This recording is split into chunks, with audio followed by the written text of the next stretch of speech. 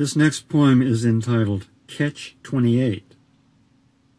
The Phantom arrived in a neon speedboat, ferrying a cargo of coconuts and diamonds. From the veranda of the Malaria Hotel, we saw it coming, a kabuki magazine published by a hurricane. Its clown-head prow sawed the surf in half, causing Crayola Buddhas to run over the hill with sacks of tadpoles on their backs.